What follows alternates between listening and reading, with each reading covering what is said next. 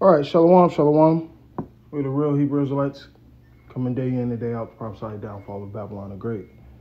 Brother Shapaya coming at you again with a quick lesson through the Spirit. All praises, honor, and glory be unto Yahweh, by Hashem Yahweh Shai, by Hashem Makar Kadash. Double honors to the other apostles, a great millstone, and salutations to the elect, wherever you may be. And hopping straight into this, going to the comment board on this video that I did called Dear Sakari. So just going into some of the comments, man. Because obviously, when I said that statement, I was going into historical facts about how Korah, Dathan, and the other guy came up against Moses. Just giving it in a historical example, right? According to the scriptures.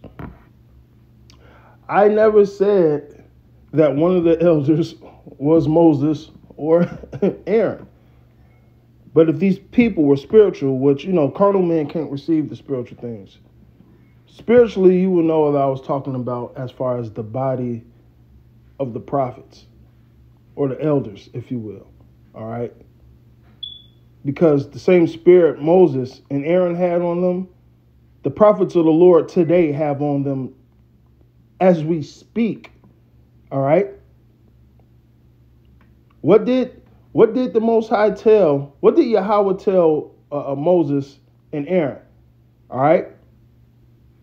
He said Aaron was going to be as a prophet to the people, but you, Moses, you was going to be as a God.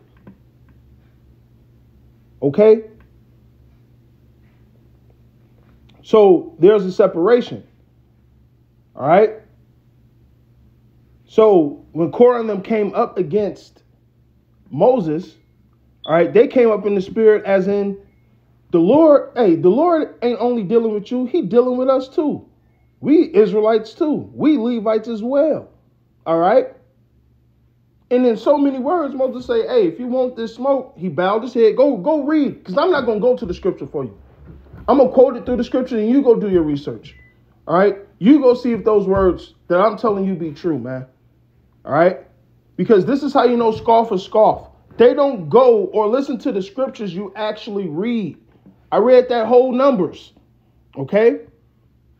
They came in the spirit as if they was on the same level as Moses and Aaron. And they got judged for it. The earth opened up and swallowed them. And a couple of other niggas.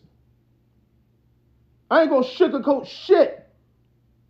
Now, if you didn't understand that, you're carnal, which means the Lord ain't dealing with you.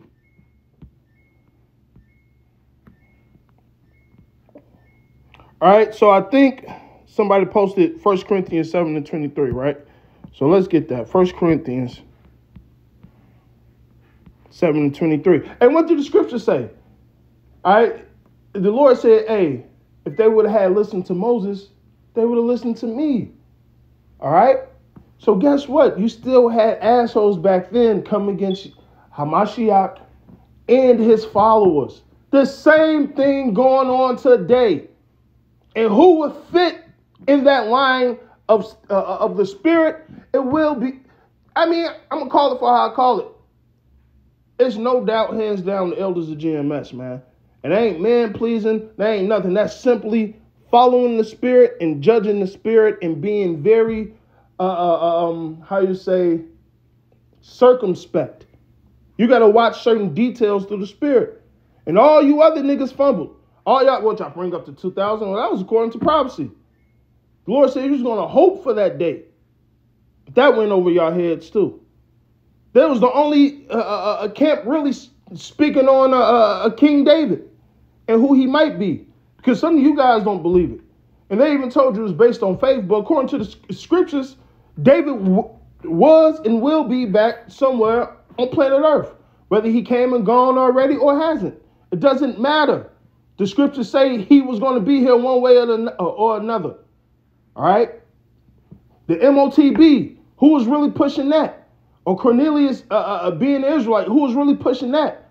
So follow the details. No, you podcasters are like niggas get online or you do your videos and all you guys scoff. You guys are proving the point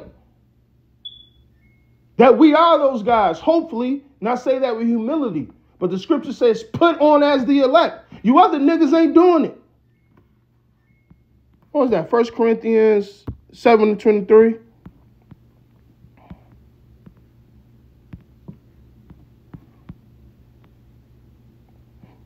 So the brother posted, "You are brought with a price.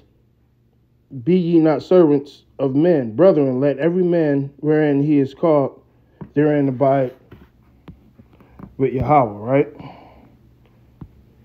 So the other guy put, "What does that have to do with Moses and Aaron today?" And he posted it, and then the guy comes back and puts John 8. What's that? John 8. And I'm going to go into it. John 8 and 24. John 8 and 24. John 8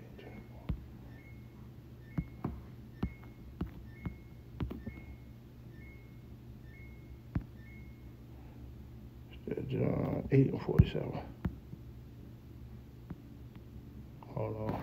It's going to freeze up on me.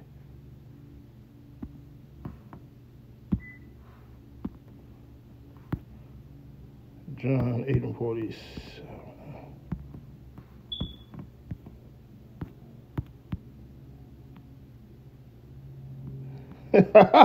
Perfect. Through the Spirit. He said, in fact, let me start at 45. John 8 and 45. Because I tell you the truth, you believe me not. Which of you conceiveth me of sin? And if I say the truth, why do ye not believe me? He that is of God heareth God's words. Ye therefore heareth them not, because ye are not of God. All right? And that's what the brother was correlating to him in the Spirit. All right?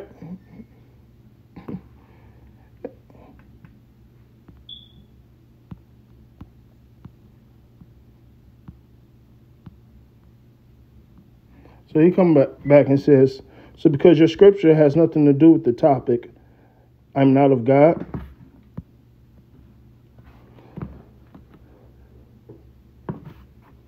Yeah, okay.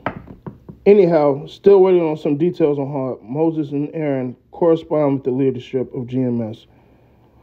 Only way I could think of that is in the context of Matthew's 23 and 1.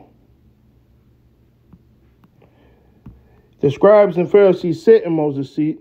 Therefore, whosoever they bid you observe and do, but ye yourselves, but do not ye after the works, for they say and do not. All right. Now, we have the elders ever fit that bill of preaching something in the scriptures and not living by it? You show me. Because last time I checked, the elders ain't riding around on a horse, all right, trying to sit on high or seek for preeminence as you other camps do, all right? And you guys forget that the scripture says, let double honors be to them that's worthy of it. So what do we do with those scriptures, all right? Who's the presbytery? Do you guys even read the scriptures?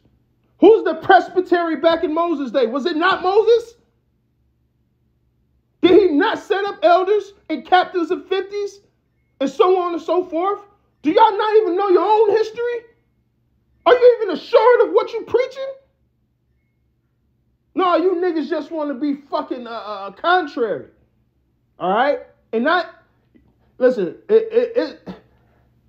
you're contrary on the left side because there's a way to be righteously contrary. You niggas are just gone. All right?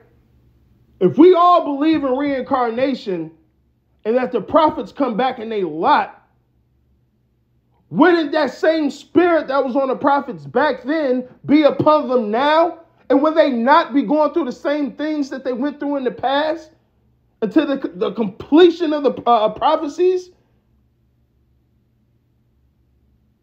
You niggas are losers, man.